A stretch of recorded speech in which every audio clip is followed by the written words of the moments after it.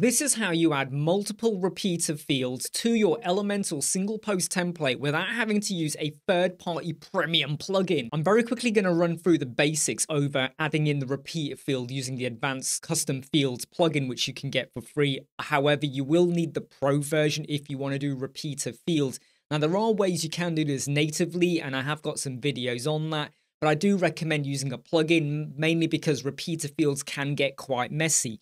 So I've got field group over here called post ACF. I'm going to add in a new field. We're going to click the field type. I'm going to scroll down until I get to repeater, pick it, and I'm going to call this car types, and that will now give us a field name. And basically, I'm now just going to add in my fields to that repeater. So we will have name, and I'm going to add in another field, which will be make, and we're going to hit save changes. That is the repeater field, and inside of there are two additional fields, okay, name and make. So what I want is every time you go and fill one of them in, if you want to add in another name and another make, you can do. You will now see car type appear at the bottom here. We got name and we've got make. I'm going to click add row, and now I'm going to complete the first one. Series 4, BMW will be the make. Let's add in another row, CHR, and we'll go for Toyota.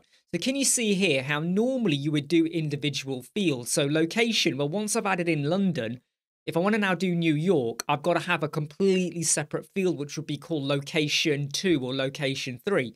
But here I can keep adding rows on and on and on. And we'll add in a last one. We'll type in Puma and we'll go for Ford. Okay, so now we have 3 makes or 3 car types that are added in. I'm now going to hit update. I've gone over to a single post template. Now, normally when you are adding in custom fields, you drop in a heading or a text editor like this. You go and hit the dynamic tag. You would then scroll down, pick your ACF field, and here's where the problem starts. We've got location and car park spaces. Well, where's the car type one? This is where you would need a third-party plugin. Now, Dynamic OO is really, really good at this, but Dynamic OO gives you loads of other stuff that you can do for dynamic versatility with your website.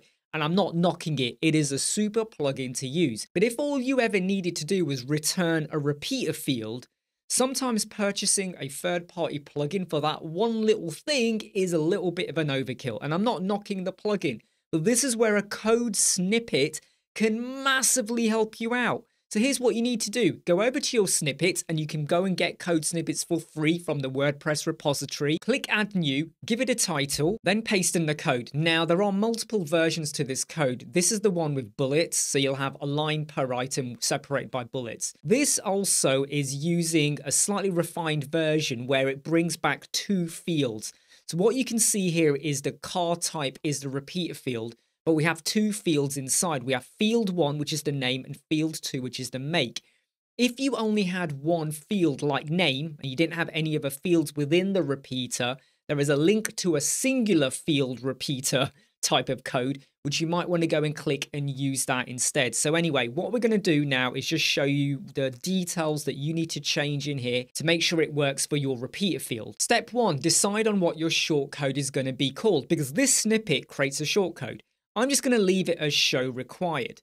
Then decide on the ID of your repeater field. Now, in our case, it's car types, car_types. If you're unsure of what your IDs were, just go back into advanced custom field and you'll see the word car types. And if you're unsure about the fields, again, open it up and you'll now see the names here, name and make. If this was called car name, the ID would be car_name. It kind of creates it for you, but you can go and modify that. Anyway, let's go back here. So car types, right? You put it there and you put it there. That's your ID. Then you go and pop in your fields. So again, this code, which is using more than one field within the repeater field, you got field 1 equals name, field 2 equals make. Notice I'm using the ID. Then below here, I'm now saying, what do I want you to return? So inside the syntax for that list item, I want the name, colon. I then want that field. I then want space, pipe, space, make, colon, like that. Okay, so if you want to go and modify that, go ahead, do that. So back in our single post template, we are now going to drop in a short code like that. We're going to put open square bracket. I'm going to go back over to my snippet in case you've forgotten. I'm going to copy over show required. I'm going to paste that in and I'm going to close off the bracket and then I'm going to hit update. Now you probably, sometimes it doesn't show it. In this scenario, it did return it really quickly. If ever it doesn't show it to you, don't worry, just go to your preview and you'll see it. So what we get here is a bullet, right? We get name, we get the name, we get a pipe, make. You can basically see what it's doing. And if you don't like the comma being there at the moment, we go back over to the snippet, you'll see I have a comma there. So you can get rid of it. I'm just showing you, okay, that look, whatever you add there is what's going to be returned. So if I go back to save changes, that comma has now disappeared. How simple and easy was that without having to use a third-party plugin? Yeah, I know Code Snippets is a third-party plugin, but believe me, you'll be using the Code Snippets plugin for a whole lot more than just the repeater field. And just to show you, here's another version of the code using the same fields, but this time it will not have the bullets in for you, and a link for that is in the video description as well. I hope that helps you out with adding repeater fields to your Elementor page without now having to purchase a third-party premium plugin if that's the only feature you need. Hey, I'm Imran Web Squadron. I hope you like, subscribe, share, and follow. I'll see you soon.